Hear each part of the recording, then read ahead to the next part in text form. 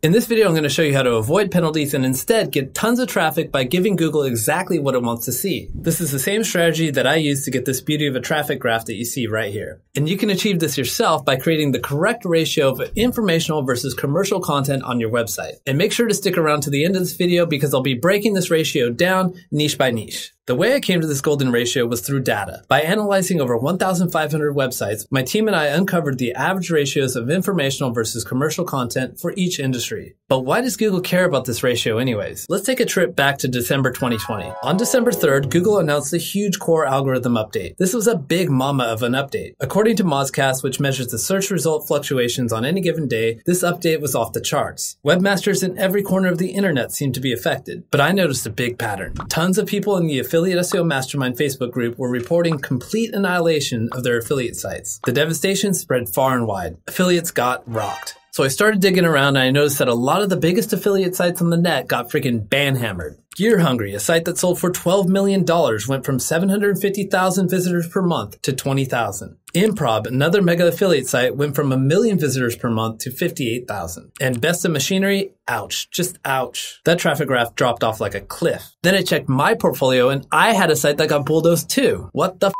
But I figured out what happened. Here's the traffic graph for my site that got hit. You can see where I got slapped right in the face here. When I figured out what went wrong and started to apply the necessary changes, you can see that my site started skyrocketing. The traffic I have now on the site has been practically vertical ever since. Same with the earnings. Let me tell you what I figured out. Obviously, something was going on with affiliate sites in particular. Many affiliate sites were decimated. Google didn't just make some small algorithmic adjustment. So I decided to partner with Surfer on a data study. Being an investor in the company, I know that they have insane technical capability. So I asked them if they could help. I wanted to crawl a ton of affiliate sites to see if we could recognize some patterns between the winners and the losers. See, Google has this documentation on Google Search Central about doorway pages. They don't want sites that pretty much add no value and just exist to get people to click through a monetized link. Sounds a lot like some affiliate sites. But how is Google identifying this? Here's some of the theories that we had. Maybe Google was looking for affiliate sites that had a lot of affiliate links above the fold. Sounds pretty doorwayish to me. Or maybe it was ads above the fold. Maybe it was a high proportion of outbound affiliate links versus normal links. Or maybe it was a high proportion of commercial monetized content on the site versus informational content. Of all these factors we crawled and analyzed, it was only the last point that had any correlation. The more commercial content people had on their site in proportion to the informational content, the more they got hit. If a site was full of commercial content, like this example article for Best CBD Oil, the chances it got nuked went up. But if they had a good blend of informational content, like this article on Can CBD Oil Help with Nausea, then the chances went down. Here's what the data looked like. We defined an affiliate commercial page as any page that had the words best or review in the title or had outbound Amazon affiliate links. The trend line is clear. The more commercial content you had, the worse the penalty was on December 3rd, 2020. Sure, there's outliers, just as there's many facets to any update, but for the most part, there's decent correlation. We then went back to Gear Hungry and all those other mega sites that got annihilated. Each of them had over 75% commercial content. I released this previous study in a video on my channel. The link is in the description, so make sure to check it out after you watch this video. Anyways, I believed in the data and I got my team publishing exclusively informational content on the site. We were just pounding it out day after day, publishing our buns off. And a few months later, the traffic boner you see here came to full attention and the growth, not only on this site, but our entire portfolio hit some crazy levels. And it's not just me that recovered. Martin Thomas from the Affiliate Lab applied the same strategy and got similar results. When my site recovered, it had about 70% informational versus 30% commercial content. Meaning for every 7 pieces of informational content, there's 3 monetized pieces of affiliate content. But the truth is, I have no idea if this was the right ratio. We were publishing informational content like mad, then all of a sudden during a core update, our site skyrocketed. But it's possible we overshot this golden ratio. So that's what I'm going to answer in this video. What is the golden ratio? And I'm going to use data once again to smash that question out of the water. But before I do that, if you like what I'm up to here, would you please smash the like button? Studies show that smashing the like button correlates with a higher degree of success with online entrepreneurship. People that smash the like button make more money, travel more, eat better food, and even live longer. But in all seriousness, it helps my channel out a lot and lets me know you like content like this.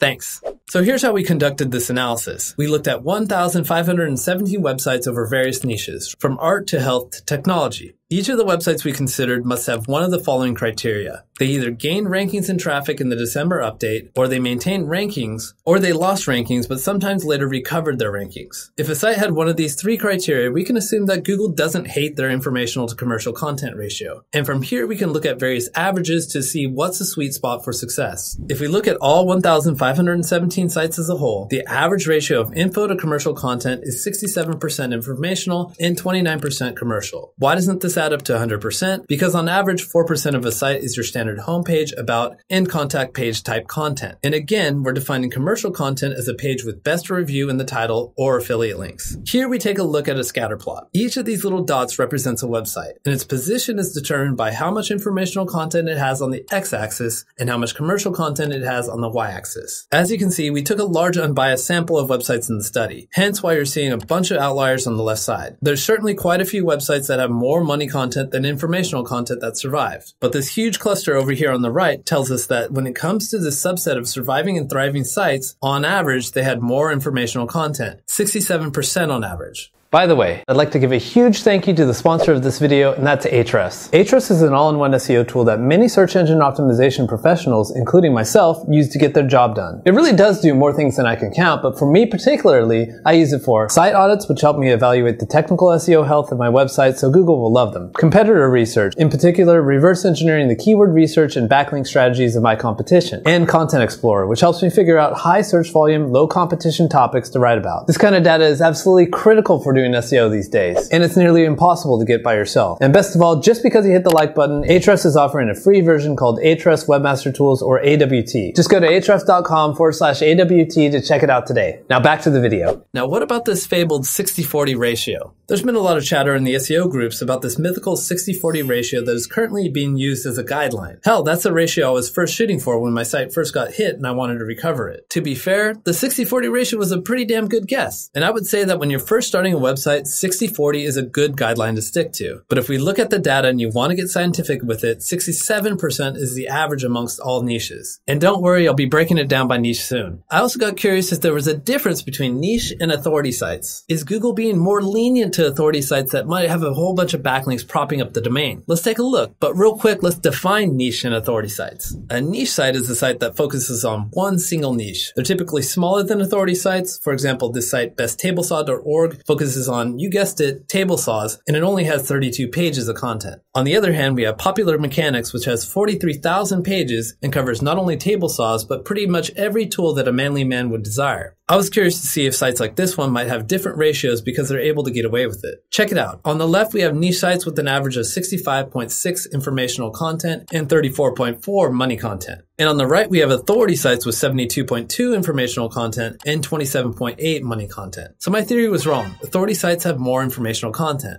But that could just be because there's only so many products you can review, but there's endless amounts of informational topics to cover. By the way, if you want to see the scatter plots for niche versus authority sites, check out the link to the full case study with tons of graphs after you watch this video. Okay, now it's time to break down the ratios by niche. These results are a trip. Check out this graph. On the y-axis, we have all the various niches. The red is the average percentage of money content that sites in the niche have, and the blue, naturally, is the percentage of info content. Up here at the top, we have the coupon niche. You know, sites that just spam coupon codes. They're apparently able to get away with 98% commercial content, which goes to show that Google treats every niche differently. If all the coupon sites are made this way, then that's what's expected of coupon sites. The next aggressive niche is office supply with about 43% commercial content. On the far end of the conservative side, we have the auto niche with 19% commercial content. As you can see, there's a huge range of ratios depending on the niche. At the end of the day, you want to stay within the acceptable range that Google expects to see for your niche. Scan this graph for your particular industry. I got them all covered from music to health to legal. I got you. If you want to check out the raw data, again, go to the link in the description after you watch this video. The full study also contains more observations, such as do YML niches get different treatment? Does publishing rate affect your ratio? And does website size make a difference? I hope you found this data useful. Make sure to like and subscribe for more videos just like this one.